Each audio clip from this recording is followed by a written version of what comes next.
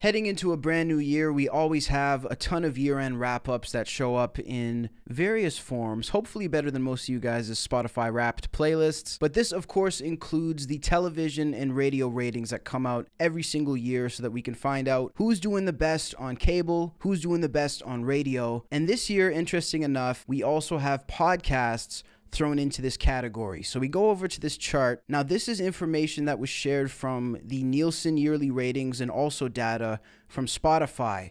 And just looking at this, man, this is unbelievable. When you see all the different news networks compared to one another, CNN ranking at the very, very bottom with not even 1 million viewers per television program. Tucker Carlson tonight has 3.24 million viewers per show. And Joe Rogan coming in clocking an insane, whopping 11 million viewers per program. Now, just taking this in, it is so fascinating, but also so telling as to which way the world is going when it comes to media.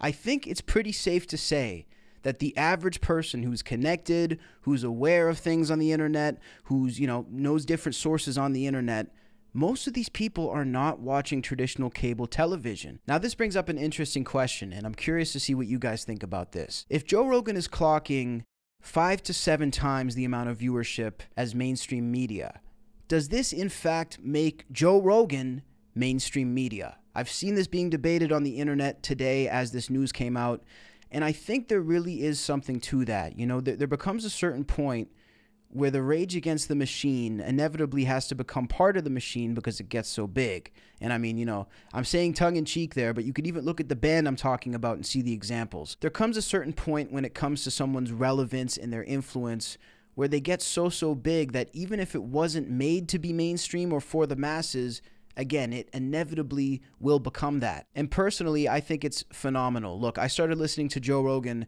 at episode number 100. I haven't listened too much in the past couple years, but watching the growth that he's had, watching him make podcasting a household word, something that pretty much everybody knows what it is, almost single-handedly because of him. I think what he's done in terms of advancing not just mainstream podcasting, but mainstream media in general is remarkable on a scale that I don't think we've ever seen before.